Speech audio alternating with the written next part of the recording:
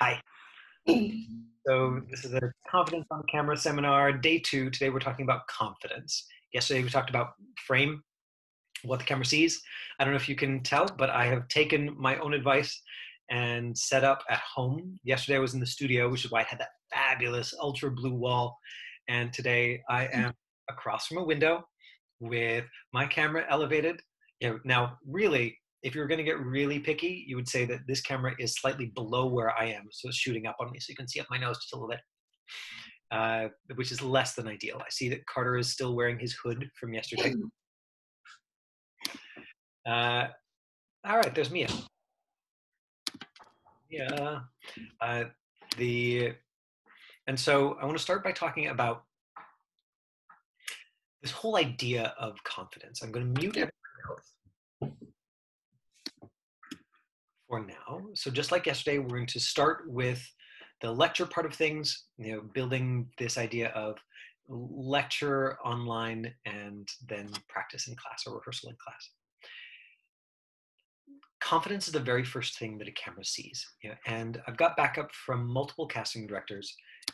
It's almost always what they will say when they come in to do workshops at the studio is that the first thing the camera sees, the most important thing the camera sees is confidence. Now, what they don't specify is what that means, or what they mean by confidence. And so I've spent a lot of time thinking about it, and it's definitely something that I can see when I see people working. And I want to give you my best understanding of what comes across on camera as confidence, because that's really what we're talking about. We're talking about, does your work come across on camera as confident to casting directors, to the producers or directors who might be watching the tape? When you first walk in the room, do you come across as confident? And so my best thinking is that ease is what comes across on camera as confidence. So if you are nice and relaxed in your body, if you're not super keyed up, if you can go in with ease in your body, then that's going to come across as confidence, right? If I walk into this room and you can see that I'm trying a little bit too hard to hi everybody, and I'm really trying to impress all of you, and oh god, and then really what's under that is this mix of excitement and fear, or excitement and worry. And what I need to be able to do is breathe so I can notice whatever I'm feeling. Now, I think that being a certain level of excited is important when you're going into an audition. There's something called a stress performance curve that you'll see in sports psychology, which is like up to a certain point, being more escalated or more adrenalized improves your performance. So professional basketball players, professional football players, they talk about this. What is your optimum level of stress? Or sometimes called eustress. And I'm getting technical. I can't help myself.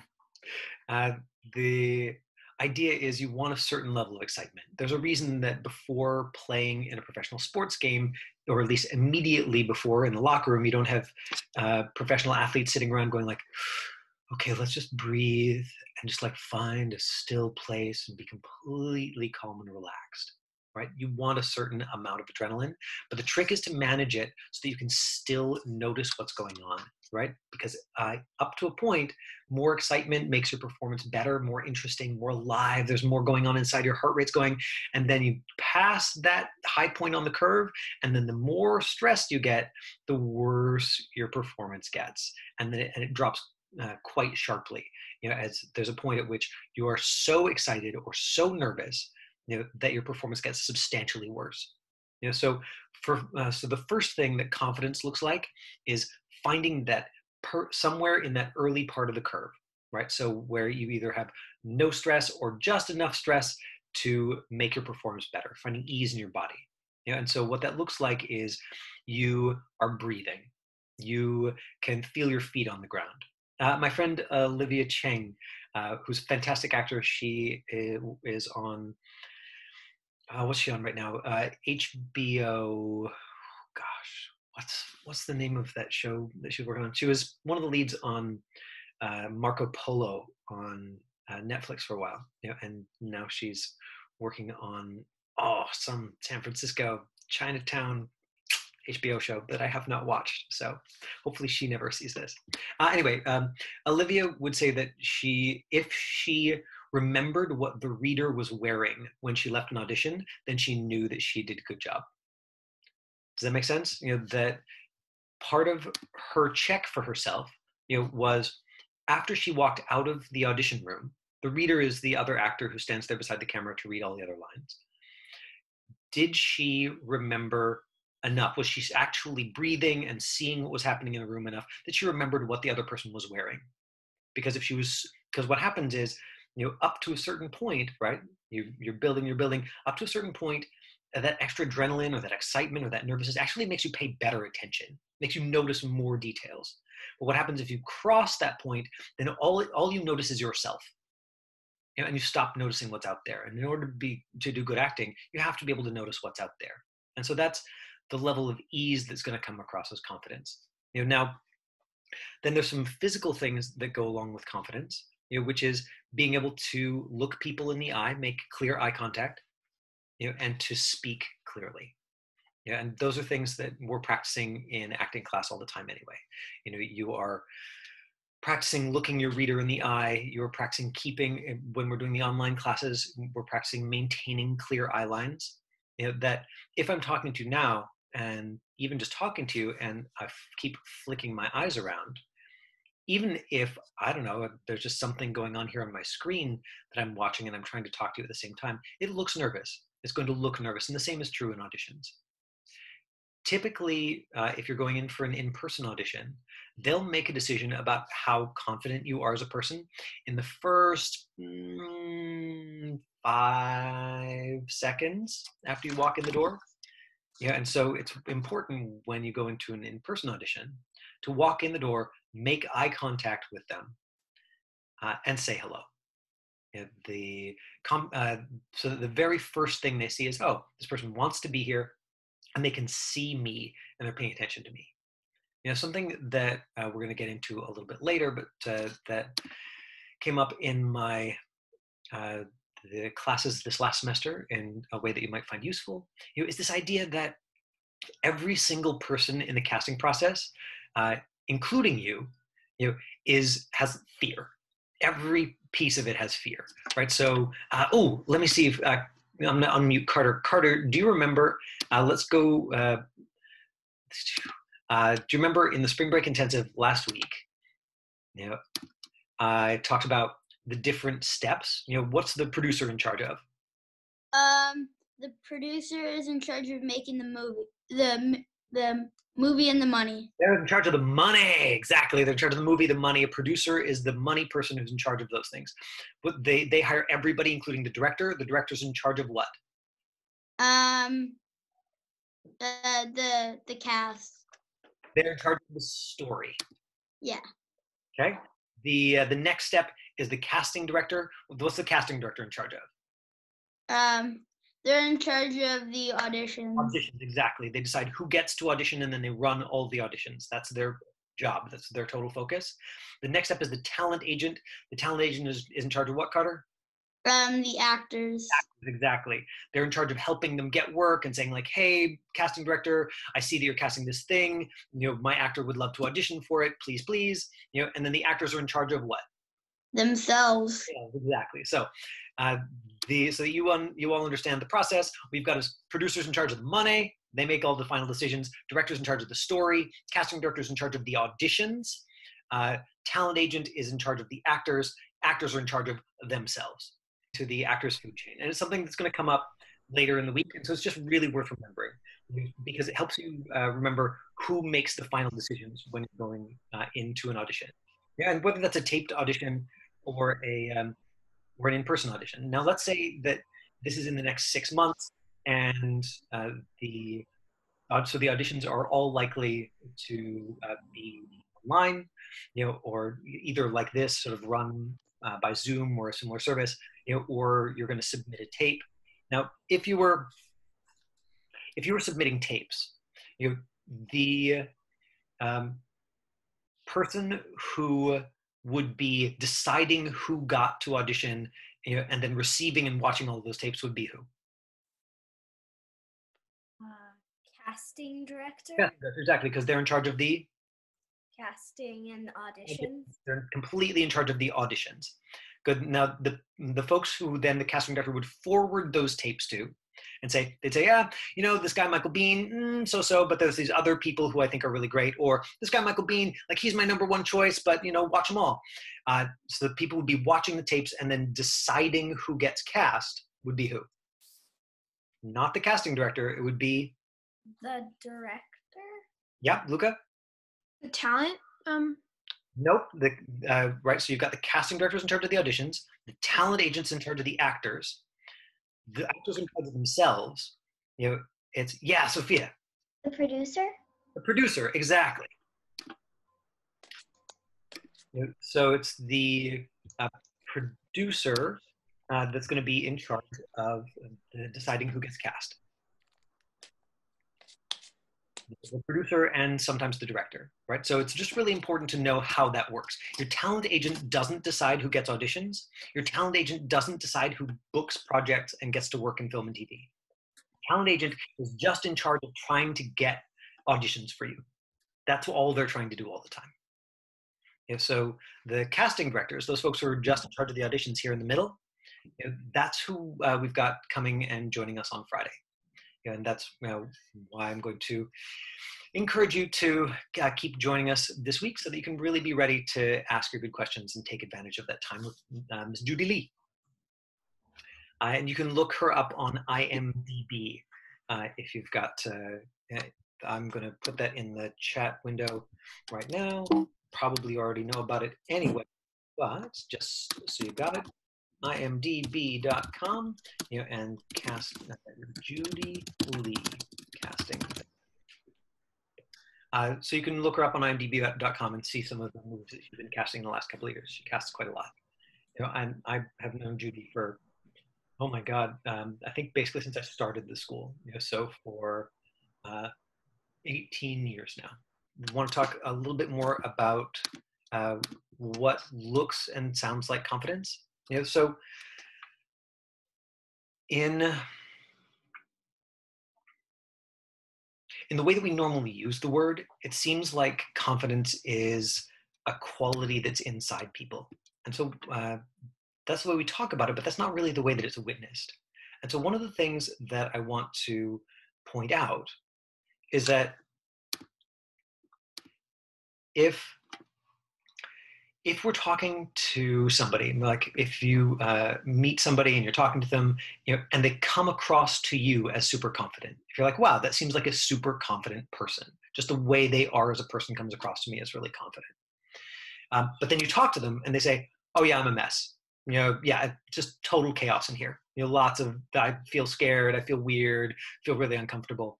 If they come across as confident, then when they tell you what a mess they are, how nervous they are or whatever, that actually comes across as more confident. That comes across as part of their confidence. We're like, wow, they're so confident they can even talk about what a mess they are. Because I'm a human, I know what it feels like to be a mess. You all with me so far? Okay.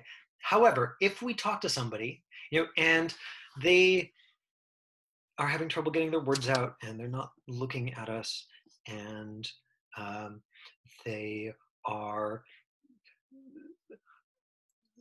judging the things that are coming out of their mouth and they're clearly really worried about it, and mostly what they're noticing is their own experience and they're not really seeing us, looking at us, taking us in. And then we say, tell me, how does it feel on the inside? And they say, oh, on the inside, it's super confident. I feel super confident. Then that's not confident behavior. That's not confidence. What we would typically humanly assume about that person is that they are completely out of touch with what's going on, that they are not able to notice, that lack of confidence. And so that tells me that confidence, despite the way that we talk about it, is mostly about behavior. Obviously there's an internal component to it, that I think comes from that ability to manage your own stress level enough that you can really stay present and notice details and not be so far into it that you're just noticing what's happening inside you. Okay, but confidence looks like behavior, and it's one of the reasons why fake it till you make it is really effective. is because what we consider confident typically comes from behavior. So right now, because I can sort of see everybody, show me what the body language of like really not confident might look like. Right? If you were there and you were mostly like nervous and scared and kind of like freaking out, and you didn't want to be there, what would that look like in your face and in your shoulders, in your body, if you're standing or you're sitting, what does that look like? Exactly. Right. So you see, so we got some people looking away. We've got Avia, down on the bottom, who's actually like starting to disappear from camera. Like already she's in the very bottom of her frame. So Avia, you missed the camera technique lesson yesterday, so you should probably go and watch that on YouTube. It's on it's on the Biz Studio Screen Acting YouTube channel, and you can find it posted on facebook.com/bizstudio. But one of the things that you're going to want to do, Avia, right now, you've got this big space over your head. You're going to want to adjust your camera down here so that we can see you, because hiding down here is one of those things that, as simple and silly as it is going to look like shy or nervous or scared, even though it's just about where your camera is adjusted, right? Where you're looking affects people's, the story people make about your confidence level, the way that you speak, eye contact especially, and body language, body posture, body position. So if you were going to, so what does confident, body posture look like? Not like cocky, like, superhero, but just like confident body posture. Like, I'm here, I'm breathing, I can feel my feet on the ground, I'm paying attention. Exactly. It looks like what most of you are doing anyway. And that makes sense. Of course you are at ease right now because you're at home, right? You were looking at a computer, but there's the likelihood that there's fairly low stress level in your body. And so let me unmute everybody. What are some of the other things that you think about as confident, right? In terms of like, what do you see and hear? What does it feel like on the inside? What does confident behavior look and sound like? Yeah, Luca? Like a strong posture. Okay, which means what to you? Like sitting up tall and like kind of like ready, I guess. Interesting. Anybody else want to weigh in? Ooh, that was fun. Did you make that ding sound of you? No. Yes. Being able to talk clearly and make good eye contact. Yeah, good, great. Now that idea of like sort of managing that stress curve, which is so important to confidence. Does everybody know what I'm talking about? Like, where you're like, you're excited and it makes you better at the thing, and then you get too excited or too scared and it all goes to heck. Do you know what I'm talking about? Yeah, okay, I'm seeing some little nods. You got to help me out because I'm looking at everybody's faces now, and sometimes if I talk and you don't give me some kind of acknowledgement, then I'm like, I wonder if they have any idea what I'm talking about there. So when you go too far, like when you're in that space of being too nervous or too excited, and it's worth saying that those are the same body experience, but with a different story about what's going on, right? So the like adrenaline response, which is fight, flight, freeze, is sort of basic. I mean, this is, I'm not an expert, but what I have read about it is that like this is left over, from like a million years of, running around in the wilderness, and if something big with teeth jumps out, then your body has to be ready to like punch it in the nose, run away, or hold really still so it doesn't eat you. And that's fight, flight, or freeze.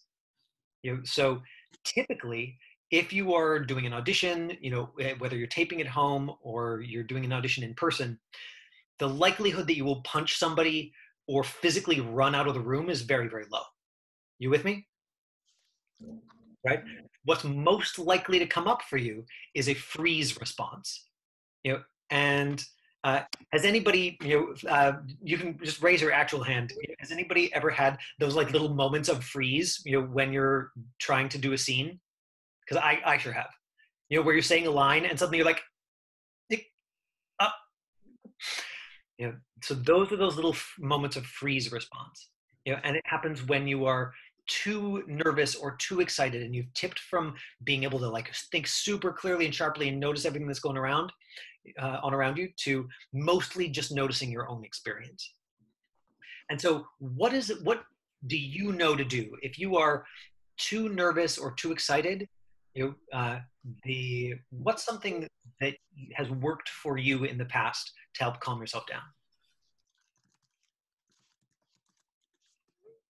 Mia. Like count to 10, take a deep breath. Nice. And you've used that with sports or with acting or something else. Mia? Okay, I'm just going to mute everybody because I'm getting a little bit of extra noise. Mia, you've used that count to 10 thing, just like when you're mad at your brother, or you've used it with sports or with school, or if you're like nervous about something, like count to 10, take deep breath. If you're mad at somebody, take it out like on a pillow or something else. Okay. So good. So it's the like the nervous or excited, bringing it down. Lincoln, thanks for waiting. What's worked for you? Taking a couple deep breaths, or just talking. Interesting. Like talking to a friend, talking to your mom, that kind of thing. Yeah. Yeah, sometimes because we want to bring you back to being able to notice everything that's going on, just interacting with another person can take the focus out of here and into out there. Something that I had recommended by a psychologist who came into my class to talk about techniques for helping young actors deal with nerves. She called it square breathing, but I've seen it a couple of different places. There's a lot of support for this. Is one of the simplest tools, which is to slow down the breath by doing 2 seconds in, hold for 2 seconds, 2 seconds out, hold for 2 seconds. Right, and some of the places that I've read recommend longer ones. 4 seconds in, hold for 4, out for 4. But one of the things this does is it can slow your whole system down, because deep breaths happen to like activate the part of your body that just calms the whole system down. And you don't want to go all the way to sleep, but that's not an issue if you are, over your edge. What you want to do is, see what's going to get you back to that happy medium. Anybody else? What works for you when you are like more nervous or more excited? Does anybody here do sports? Yeah. Oh, great. Yeah. Wow, Sophia, that's such excited hands. So Sophia, what's worked for you in the past? I doodle. You doodle. Yeah, and it helps you calm down. Good. Like I draw like people's pulses in hospitals and stuff like that. Interesting. Right. So if you were going into an in-person audition, having a sketch pad with you so that you could do some doodling might be useful. Anybody else? Now a whole bunch of you said that you've done sports. Oh, Mia, you have. Yeah. Like fidget, like have like a fidget tool or something, or like a putty thing, like just to take out your energy. So. Oh, great! Thank you, Alexa. Drinking water, because at dance competitions, I'm not sure if that's really a sport, but I do competitive dance, so I get really nervous all the time. So if I drink water, it makes me like rehydrated and like more calm. Oh, great! Yeah. So as you experiment, I think everybody you'll find the kind of tools that sort of help bring you back to that happy medium place. But just so you know, that's the goal. The goal is some nervousness and excitement, enough to really help you notice what's going on outside of you. But if you start to get tunnel vision and be like, oh my God, all I can think about is that I don't know my lines, or that I'm going to forget, or blah, that's when it might be a good idea to pull out one of these tools and bring it back. Especially if you are getting ready to perform, or if you're getting ready to go into an audition, so that you can walk in the door being able to, like I said, breathe, notice people, make eye contact, speak clearly, all of those things. I'm going to unmute everyone. Any more questions about confidence before we get into the practice side of things? Okay, good. Well, let me find a short script. So that was That was today's experiment. Today's the Confidence on Camera seminar on confidence. Tomorrow we will be talking about story and how to break down a story. The day after that, Thursday, we're going to be going over a whole bunch of little details, tips, and tricks. And Friday, we're going to have casting director Judy Lee joining us.